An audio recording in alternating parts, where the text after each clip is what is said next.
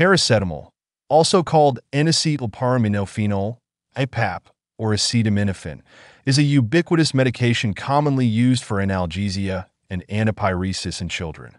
Common brand names include Tylenol and Panadol. It is found in many over-the-counter and prescription products, often in combination with other analgesics. Paracetamol overdose is the most common toxicological emergency and the most common cause of liver transplant and death due to poisoning. Because paracetamol is ubiquitous and patients may not have symptoms at presentation, screening for paracetamol should occur in all overdose cases. Pathophysiology. In overdose situations, excess paracetamol is metabolized via the cytochrome P450 pathway in the liver. This pathway produces a toxic metabolite called N-acetyl-p-benzoquinone imine, NAPQI. Glutathione stores in the liver are overwhelmed by the excess NAPQI in an overdose, resulting in hepatocyte damage. NAPQI leads to centrilobular hepatic necrosis. Chronic excessive acetaminophen use can also cause hepatotoxicity, but this occurs in fewer patients compared to acute overdose. Clinical presentation. Acute paracetamol poisoning has 4 stages of toxicity. Stage 1, 0 to 24 hours. Anorexia, nausea, and vomiting are common.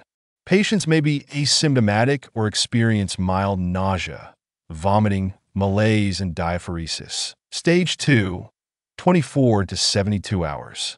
GI upset, vomiting, and right upper quadrant abdominal pain is common. Liver function tests such as AST and ALT begin to rise. INR is usually normal but sometimes elevated. Stage 3, 72 to 96 hours. Vomiting, right upper quadrant pain, and symptoms of liver failure occur. This is the stage when clinical hepatitis, hepatic failure, and coagulopathy with prolonged INR are most likely to manifest. Stage 4, beyond 5 days. Resolution of hepatic toxicity or progression to multiple organ failure occurs. Resolution occurs in survivors. Multiple organ failure is sometimes fatal. Diagnosis. A serum acetaminophen level should be obtained in a patient with a suspected overdose. The Rumack-Matthew nomogram is used to plot the acetaminophen level and time since ingestion to determine the risk of hepatotoxicity and need for treatment with N-acetylcysteine. The Rumack-Matthew nomogram is only applicable for single, acute ingestion. Levels above the treatment line indicate the need for N-acetylcysteine therapy. Acetaminophen levels are typically measured at least 4 hours post-ingestion to assess the risk of hepatotoxicity using the Rumack-Matthew nomogram. Levels below 150 micrograms per milliliter indicate a low risk of liver damage, while higher levels suggest potential toxicity. Acetaminophen concentrations obtained earlier than 4 hours are not reliable for determining treatment needs and can lead to mismanagement, as they may not reflect peak levels.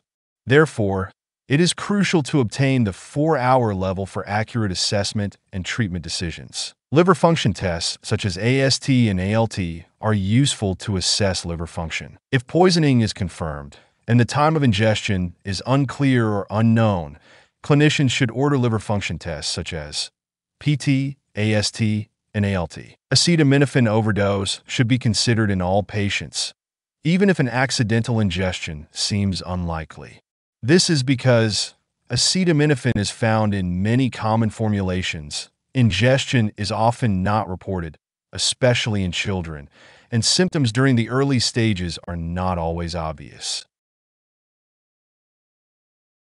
Management.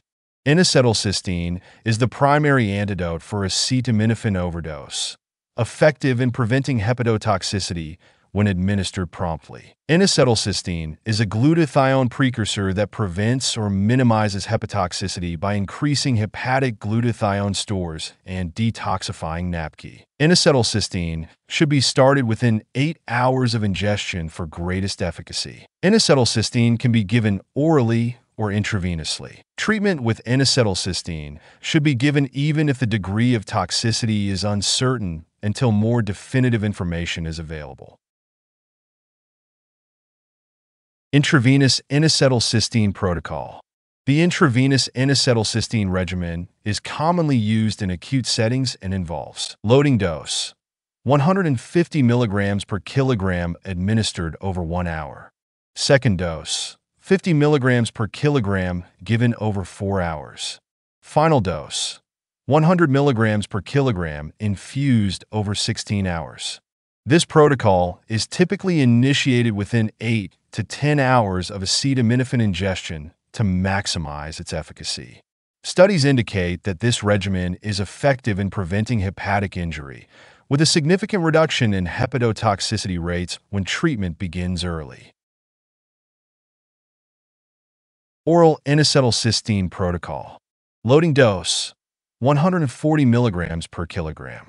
Maintenance doses, 70 mg per kilogram every 4 hours for a total of 17 doses over 72 hours. This oral protocol is effective, but may not be as rapid in onset compared to intravenous administration. In acute overdose, activated charcoal can be given if acetaminophen is likely to still be in the gastrointestinal tract. Patients with fulminant liver failure may require a liver transplant.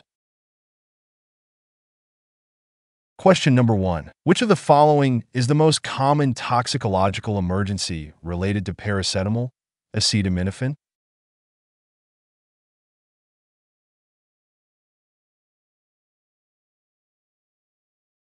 The correct answer is B. Hepatic failure is the most common toxicological emergency related to paracetamol or acetaminophen. Question number 2. In paracetamol overdose, which toxic metabolite is primarily responsible for hepatocyte damage?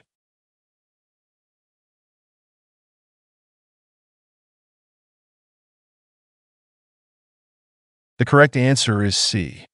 In paracetamol overdose, N-acetyl-p-benzoquinone imine, NAPQI, is responsible for hepatocyte damage. Question number 3. What is the primary antidote for paracetamol overdose?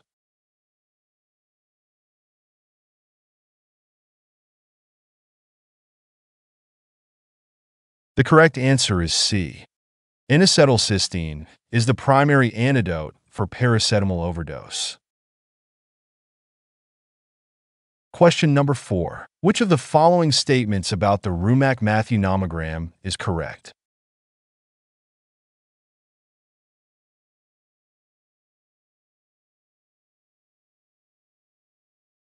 The correct answer is C. The Rumack-Matthew nomogram is only applicable for single, acute ingestion of paracetamol.